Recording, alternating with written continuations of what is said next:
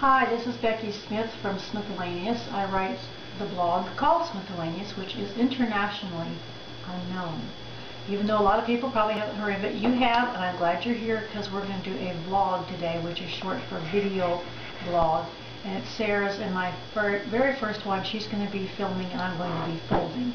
So we each have our duties, and now I'm going to go ahead and show you how to do a fancy fold.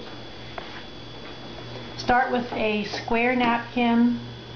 It can be cloth, it can be paper, it doesn't really matter, but it should be somewhat square. And you just take the bottom corner and go all the way up to the top corner. Smooth it out.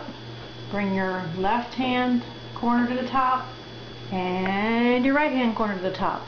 Now, obviously my napkin is not perfectly square because I have this little space here, but that's fine. It's not going to ruin the dinner or your meal or the night or anything.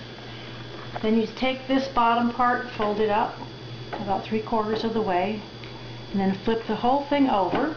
It'll look like this. Then you're going to take your left corner and bring it in, and you're going to take your right corner, bring it in, and you're going to tuck that right corner under the left little thingamajigger there, a little tab.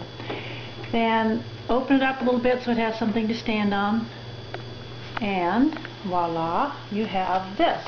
I think this is called the bishop's hat. I'm not sure, but we're just going to call it that because it's a good name.